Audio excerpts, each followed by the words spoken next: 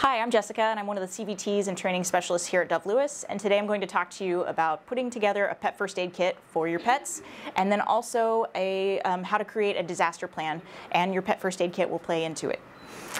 So here are some handouts that you can find on our DoveLewis website to kind of give you an outline of what supplies might be important. I'm going to go through just a few of them and talk to you about why they're important. Some may or may not be things that you want to put in your kit, and it kind of depends on how active you are, if you go hiking on Mount Hood pretty often, or how big your pet is, if it's a dog or a cat or a pocket pet or something like that.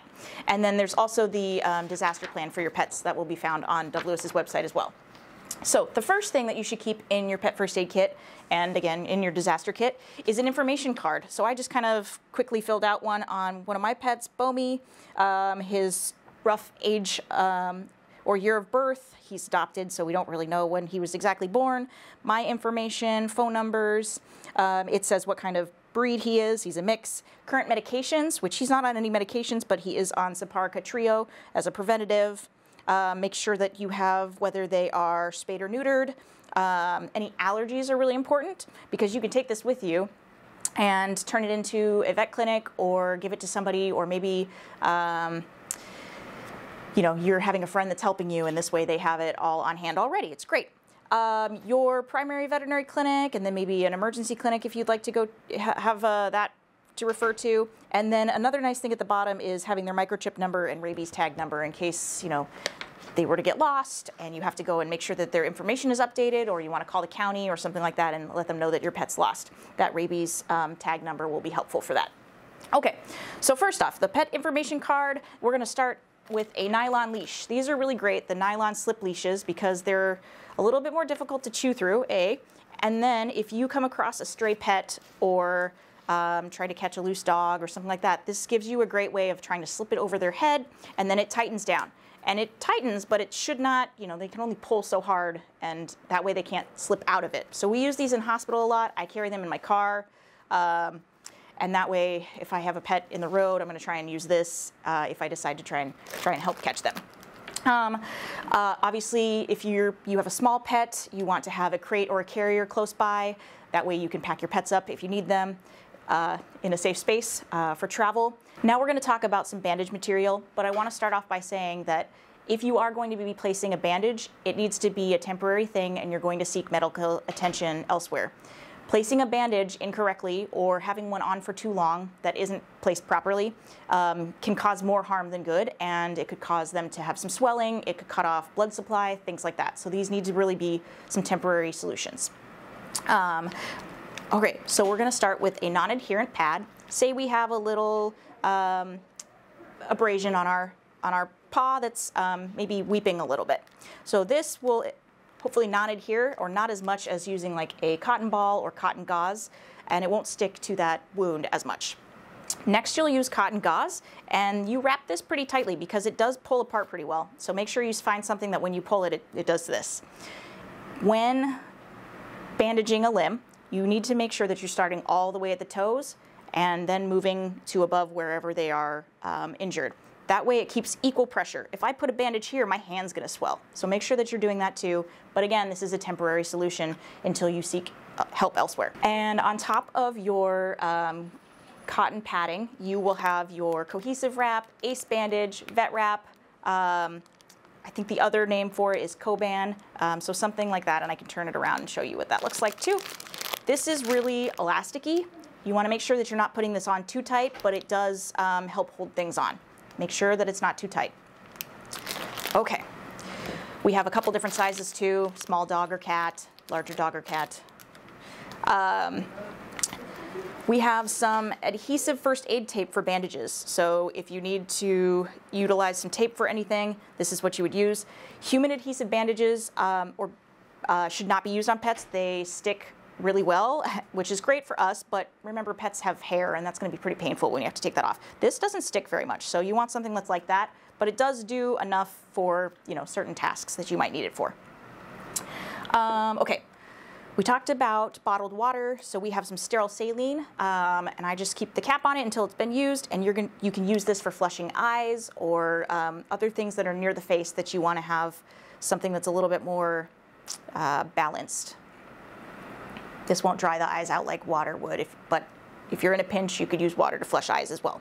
A digital thermometer if you need to take their temperature, so we just use a regular digital thermometer. It is taken rectally. Please be careful when you're doing this at home. And then you'll want to use some lubricant. We'll make it a little bit easier and nicer. All right, the next things, we need you to stay safe, because if you're not safe, you can't help your pet. So a muzzle, if you have a pet that could utilize a muzzle. I know my dog Bomi gets a little nervous when he's in a high stress situation, so this just helps protect him so that I can help him. If you need something like maybe you have a pet who has longer hair, it's great to have a pair of clippers in your first aid kit. Not necessary, but just be very careful if you're going to be cutting anything with scissors. We see a lot of patients that have little nicks from scissors, and it happens because pets move. So just be very careful when you are doing any kind of clipping. That's why clippers are usually the best option. So they make little ones that you could probably keep in a pack. Towels are another great thing to have. You can use towels for cleaning, of course. You can use towels for wrapping and stabilizing something.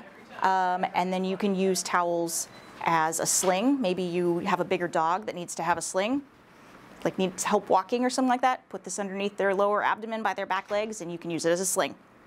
The other thing that we can do is if we have a very painful dog or cat, you can kind of wrap this around their head and help guide them into a carrier to protect yourself. And just cleaning them off and drying them off, of course. Okay, so now that we have basic supplies for our pet first aid kit, and again, that may change depending on what you may need for your pet or what kind of activities you tend to do, we'll talk about creating a disaster plan. If an emergency situation arises, it's always best to be prepared. So you can use this wonderful list as a checklist, because I know that it's probably a little bit unrealistic to have an extra bag of food aside or extra bowls and things like that. But I would go through the house and pick up the things on the list as I'm needing to evacuate. But the first step is to develop a clear evacuation plan with your family and have a meeting spot. So, for example, we would meet at the Fred Meyer closest to our house if we had to evacuate and we weren't together. Practice kenneling your pets. It's really important. You know, sometimes cats don't go in a kennel unless they're going to the vet. So try and make it a little bit more of a positive situation by maybe feeding them or giving them some treats in their kennel every once in a while, because it will be a lot easier in a situation where you are needing to evacuate or something like that if they cooperate.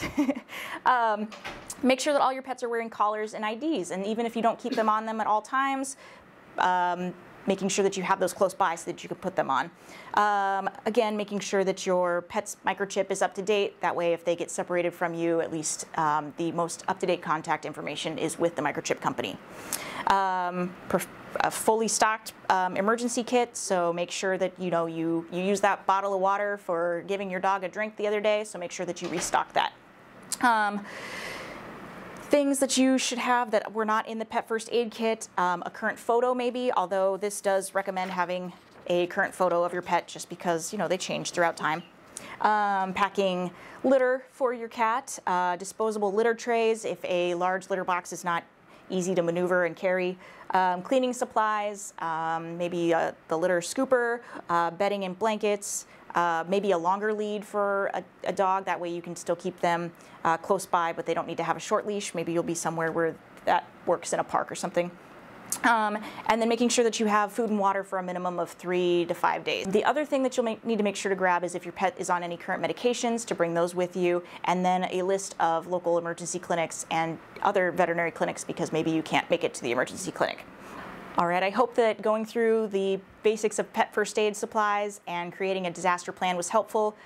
Feel free to look on DoveLewis's website for some pet first aid training and attend one of those. Thank you.